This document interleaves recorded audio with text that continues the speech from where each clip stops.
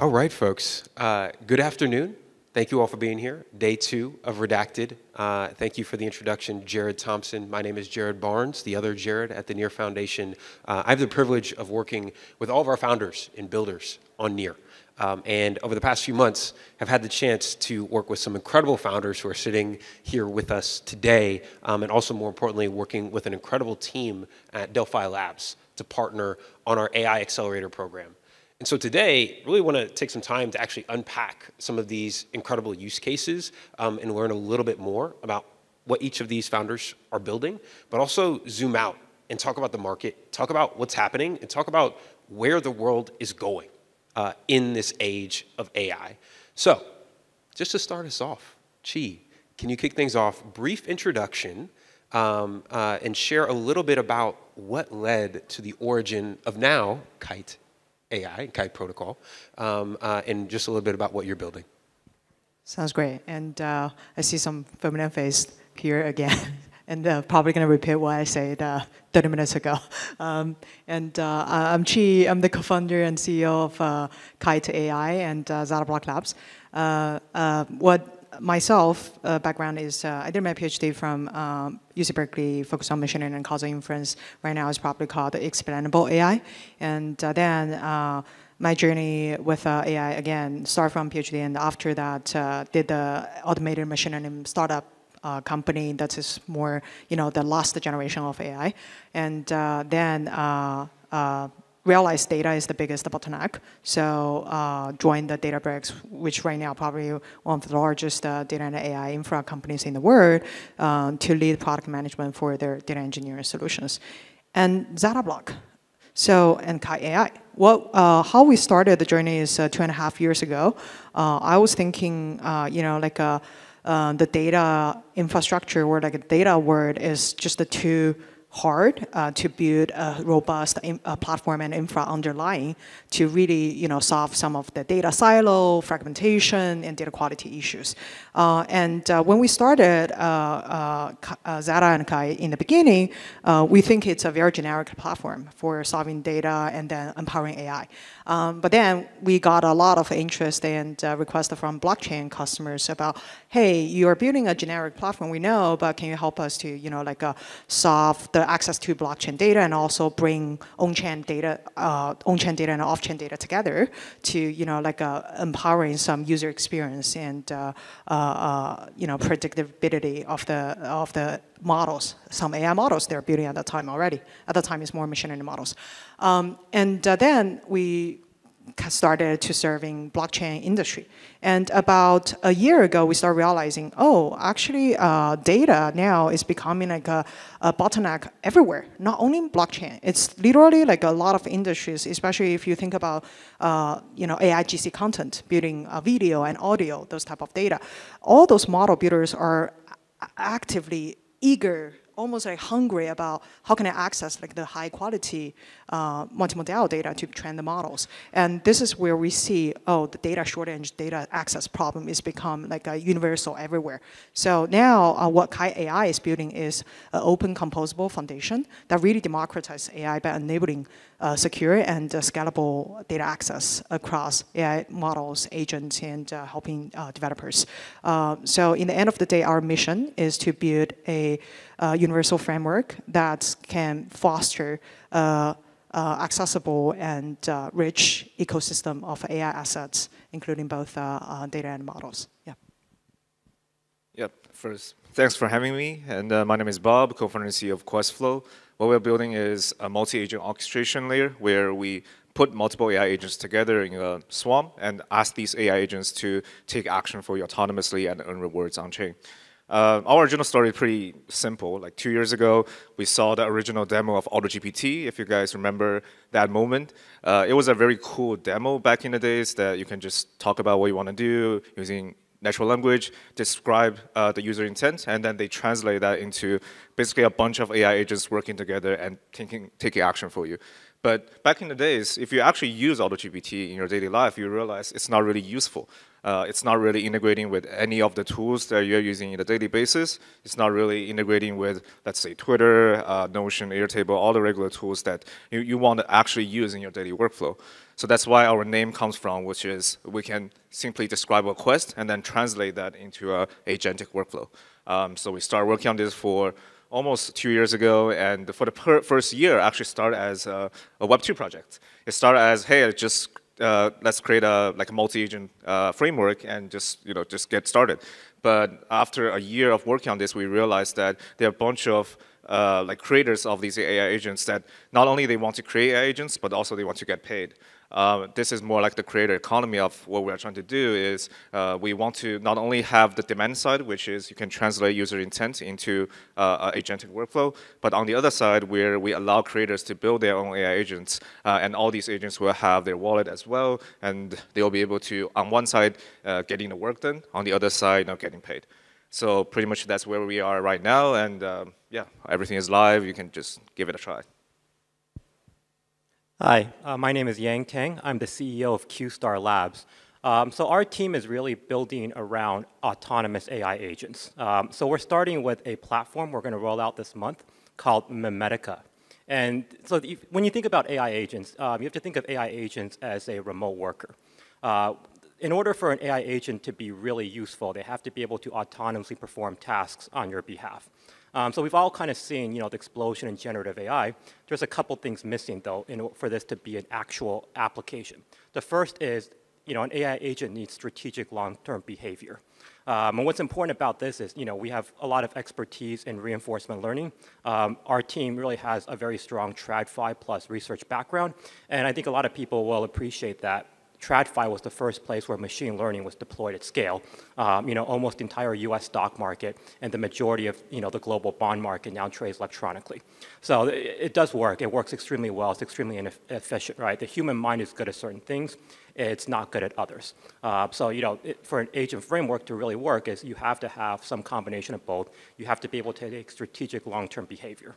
The second really, why we're going down the influencer route and then building an agentic function behind it is, if you think about the world in 5 years, there's going to be 100 billion plus AI agents. It could be in the trillions. We don't really know, but it's a very large number.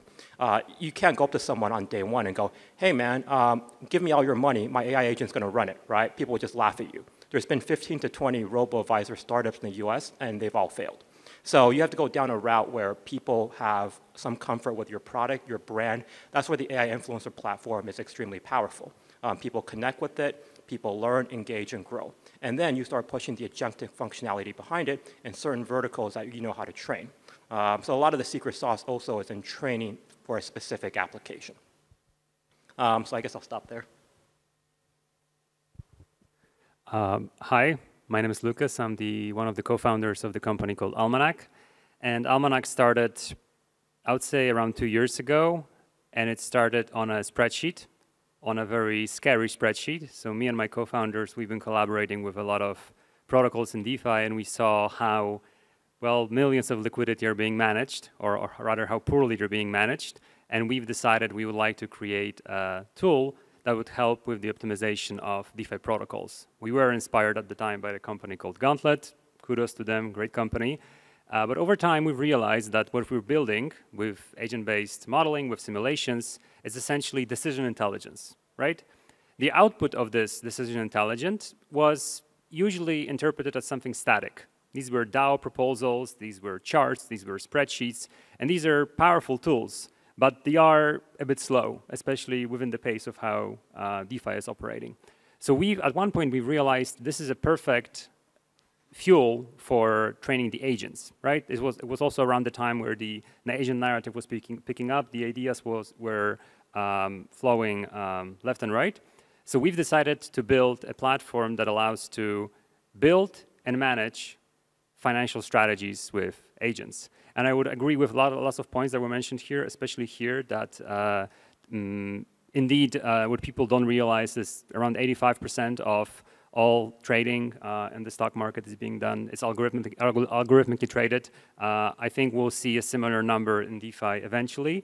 But what happened over that time, and I think this is very important, this is something where we are also positioning our product, is that DeFi grew in complexity or became so complex that at this point, I think it's impossible to navigate by yourself, plain and simple.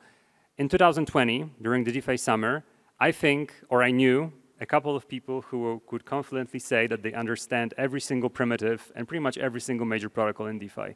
Right now, I'm not so sure. With all the layers, all the primitives, all the bridges, understanding the complexity and quantifying it is one thing. But then executing on those rails, that's a completely different story. So a picture emerged, or at least this is something we see as a picture. DeFi was never meant for humans. It's too complex, and it only grows in that complexity. And agents, rightly prepared to that job, can become the vehicles of your intention or objective function, as we put it ourselves. And then they can carry and they can reason around what would be the best way to achieve your objective, and they can help mitigate the risks around the execution. Wallets, seed phrases, bridging, left or two, or even timing it, being emotional about it. These are all human flaws that we are actually capping our own potential within DeFi. So as Almanak, we built an end-to-end platform that allows to build and first and foremost train those agents, because we think the name of the game is in training the agents, and then deploy them in a non-custodial manner. So happy to be here, and what a crowd. Thank you, Lukas. And folks, I want to dig in a little bit more. And actually, Lukas and Yang, I'm going to start with you, and then Bob and Chi, I'll come back to you. I think both you, Yang and Lukas, are building on the agent side is both fascinating, but also could probably be quite polarizing, where I think Yang AI influencers, I think that forces an illicit reaction, perhaps by some, in creating an emotional connection with AI. And I think, Lukas, the idea of perhaps the outcomes from agents managing money is enticing, but the idea of giving agents money may be fearful to some. And so curious, as you have been building and scaling your solutions, how have you built trust with both end users and just the customers that you're working with? And what does that look like for you both? And feel free, either one of you, to take that. Well, for us, we're focusing on financial agents. So I think to build that trust, I would say there are two components. So for us, the main thing is something we call the strategy optimization suite. This is I would say, the core of our platform. And this is where we fork the blockchains, and we use agent-based modeling to mimic actors' behavior, right? This is part one. Part two, we replicate this environment thousands and thousands and thousands of times to give the user, in a very visible and in a very tangible way, a data-driven assurance that the agent or the portfolio of agents will do what the user wants them to do, right? So there is this tool that allows them to stress test and to analyze how the agent will behave. And what's even more important, what we do is the agent can do it by itself, right? So it's re-optimizing itself, relearning itself, and evolving over time. So there is this big risk management component to it, which is at the very heart of the platform. I would say that's number one, and it's very visible within the platform, so users can, over time, they can play and stress test with the strategies. And the second part is around the custody and the deployment. So the way we work is we are a non-custodial platform, so you essentially connect your own safe and grant certain permissions to the agent to only do what you want it to do, right? So it's not a situation where we have an agentic asset manager and you give it all your money and then you wait to see what happens. There is a gradual sort of pathway there. And I think we will, of course, need to go through like an assimilation period where users need to feel comfortable with using this. But I think the price and the opportunity will be simply too big to miss, right? So doing things manually, it will just go away. And to say, and I think this is something that is not often being mentioned on stages like this, we're all played by the companies that are already using those tools. Like you are being front-run, you are the exit liquidity, so you are being out-teched on a daily basis. And until we level that field with some of the tooling, especially with agents, that's not going to change. And this is a very non-inclusive future of DeFi, which I think will drive it to the ground if we don't change it.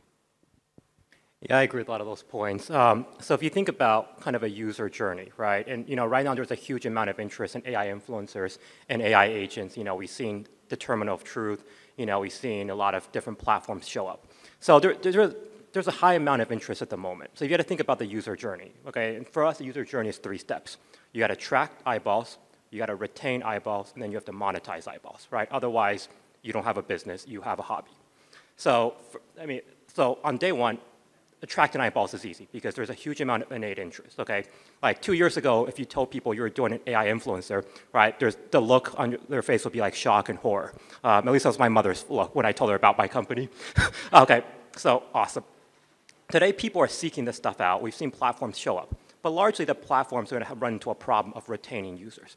If all you have is a GPT wrapper, and all you do is put out very vanilla type stuff, that doesn't really work. Because people play with this, and if you have the equivalent today of a virtual Tamagotchi that sits there and like dances when you drop tokens, people are going to get bored by that real fast. Okay, so there has to be some level of retention, right? The retention comes from interactions. It comes from building a personalized knowledge base. It comes from personalization of the user. So now you have a lot of stuff you know about the user. And the third is monetization. So the monetization comes because the agent becomes useful. So think of it, if your favorite AI influencer goes, oh, hey, by the way, I trade crypto now. Or, I do sports betting now. Or I do prediction markets now. Or I do, traditional finance now, right? So, okay, that's pretty cool. I know a lot about you. By the way, here's a couple things I would suggest for you. Like, much as Lukas was saying, there has to be some level of trust. You have to build up the trust, and then you're able to monetize that trust. And what's, the other really cool thing I think about Web3 is, we think about DeFi really, in kind of a different way, right? An AI agent can walk into JP Morgan and get a bank account the same way a human can. So if you spin up a bunch of autonomous AI agents, they need to have frictionless and permissionless ways of transacting. So building on Web3 for AI agents is the most logical conclusion, I think, for anyone in this space at the moment.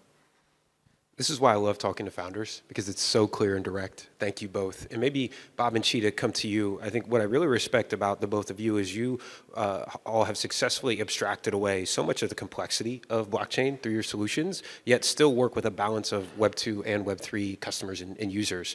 Can you tell us a little bit about how you've navigated those trade-offs? And maybe, Chi, we can start with you, given that you've built such a strong foundation of a business in data indexing and just a data platform, and now actually kind of going up and down the stack, and just how you've worked with kind of a variety of different customers and navigated the trade-offs there.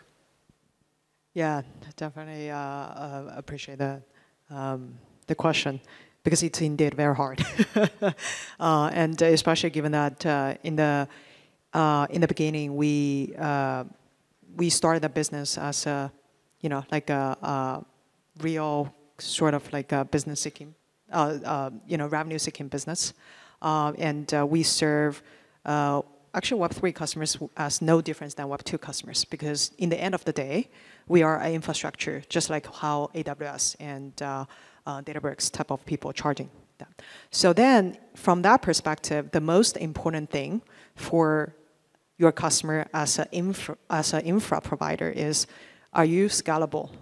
Are you reliable? Means you're always uptime. What's your SLA? And also then, are you easy to use? It cannot be too complex to adopt the thing. So indeed, a lot of things we do is abstract away the complexity. So indexing blockchain data is very complex for a lot of people. Storing those data in a a cost-effective way is very time-consuming or even like a expertise-seeking thing. So that's from the blockchain side. Similarly for Web2 data, actually Web2 data in that way is even more tricky than Web3 data, because blockchain data is at least public data. So in the end of the day, everybody can access it.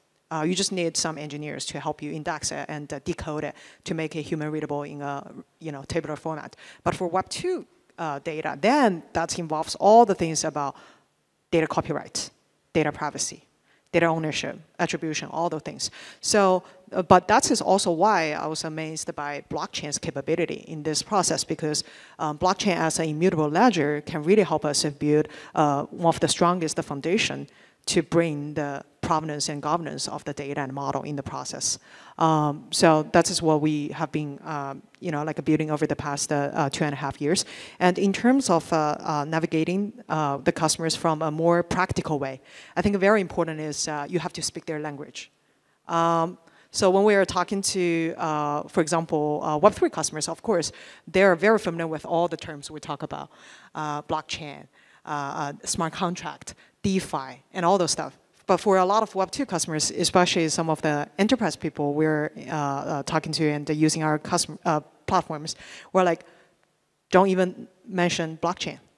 It's a specialized distributed system that has some immutable characteristics. Well said. Well said. And, with some cryptographic, yeah. So it's essentially you have to abstract away all those terms that they're not familiar with, and use, and also like when you talked about how you engage or bring the privacy there, you have to use the terms like, oh, it's like on-premise, like in private cloud type of term that all make them understand. So anyways, I think the most important thing is understand your customer and speak their language and provide the solution that they really need, and leave the rest of the thing all kind of hide it away. That is the practice we do when it comes to sell to customers. Yeah, for us, I think there are two main models that we follow every time we're designing the product. One is the YC one, basically make something people want, because if you're talking about a lot of crypto products, they kind of put one layer on top of each other to make it more complex in a way that it's very hard for users to even navigate the UI and UX. So for us, we kind of want to say, hey, who is the end customer? The end customer in our case is like a professional consumer who wants to automate some of tasks, and they just want to make things more efficient. So for them, they're just regular users who wants to just talk with ChatGPT and getting things done. So that's the making something people want part, that we want to abstract away all the things that users don't have to know. They can just use it like a chatbot, but actually there are a lot of magic behind the scene. And the second thing that we are really focused on is using crypto as a necessity, not just a narrative. The necessity part is, in our case, because we are creating multi-agent swarms, multiple agents working together to help you get things done. So one necessary part is you have to have autonomous profit sharing across multiple AI agents, because all these AI agents are running inference, and inferencing cost is adding up every single time they're using it. So there's no way for you to use, quote unquote, the regular Web2 ways of using Stripe to pay out every single month to these individual agents. It's just not work. So in this case, crypto is kind of like a necessity, because you have to have autonomous profit sharing to handle all these microtransactions on chain. And it's a perfect match of, blending into crypto and AI into one single product. So for us, we were like, okay, for users, they want just to get things work. So they want a very simple experience. They want a chatbot, and they just want to automate tasks. But for creators, they want to get paid on time and real time. So that's the part that we're going to integrate blockchain into AI, and for them, they can participate. And the third thing that we're adding into this right now is not only you can participate as a user, as a creator, but also as an investor of these AI agents. Probably everybody already see Luna and all these AI agents on chain. And I think for us, it's also the third missing piece, where all these AI agent swarms should be able to not only create them, use them, but also participate early on as an investor of these AI agent swarm. So yeah, that's basically what we're working on right now. I'm very excited about it. Really appreciate you sharing that. And maybe just to build off of that, I want to go kind of a bit more rapid fire here. I think each of you are building such dynamic and innovative solutions within your respective vertical and niche within the stack. Obviously, it's no secret that Web2 AI is moving incredibly fast as well, and the market is moving incredibly fast, and consumer behavior is also quite shifting incredibly fast, right? I think probably for the first time I feel comfortable delegating tasks to an agent in a way that I probably wouldn't even have comprehended 6 to 12 months ago. And so curious, as you guys think about your future-facing roadmap, how do you think about the balance of kind of keeping pace versus the assumptions and what you believe to be true today? right? And anyone feel free to take that moving Maybe forward. maybe I can start. So for us, we have a framework that we define some of the actions as quote unquote critical actions that have to have human in the loop in order to actually move things forward. For example, like if you're just retrieving information, using Perplexity, that you don't have to, you don't have to make sure that all the things come out is safe and secure and all these things because it's not really a critical action, let's say. But if you are using AI to help you to, managing your Twitter account, like what like AI influencers doing, that it's definitely a very high risk, like thing that you have to do. So in that case, you have to involve human in the loop. I think like QStar definitely did a lot of things on that end. And with human in the loop, it kind of give the feedback to the AI agents to perform even better along the way. So I was like, okay, that's something that we think about a lot. Yeah. Yeah, I think it's interesting what you mentioned about Web2 AI, right? Is, right now, the Web2 AI has moved, I think, faster than anyone's expectations. But the reality is the applications are very sparse. So you got to think of the world as, kind of two places, right? There's people that do applications, and then people that do inference, infrastructure, and research. And they coexist, right? It's not like Web3 and Web2 cannot coexist together in this space. But what's really going to be interesting is there's going to be some applications that the Web2 that just cannot handle, that Web3 is going to be much better at, and then there's going to be some things that Web3 will not be able to achieve proper scale at that you have to go to Web2 for. Yeah, agree with all of that. From our side, I would say the Web2 AI has been there long enough for us to see behavior patterns or user patterns. I think the chatbot experience is something that we're seeing solidifying more and more, and users are accustomed to, and they will perhaps even expect. So for us, we plan to have a tool like this. I think at Q2 already next year that will assist with building the strategy for the agents you want to use. But at the same time, I think in order to break away from that and really be an innovator here, you need to propose something completely new, right? And for us, for example, that would be the idea that you want to start focusing on the creativity within DeFi and ideas, and then delegating that the complexity of how to do it to agents, rather than analyzing those things yourself and then getting into that never-ending loophole, which, back in the day, the rabbit hole was something positive. I think it lost its merit over time because right now it's a full-time job. So I think there is a balance there. You need to balance out what users are expecting, what they like, what they want, with a unique value proposition, because that also ties up to the competition, right? Because the AI is generating so much demand right now that LLM wrappers just won't do. You need to propose something new. So I think I'm a little bit biased towards doing something usable and fast first. So the reason is, we all probably know Web3 has received a lot of criticism about building something that is not like really being able to use in short term. And I think this is very critical for crypto AI projects to really not fall into the same practice as before, because now we have very clear treatment versus control, or A versus B, A/B testing right now. Like literally everybody who are interested in AI or want to use AI to empower their life and their business have choice in Web2.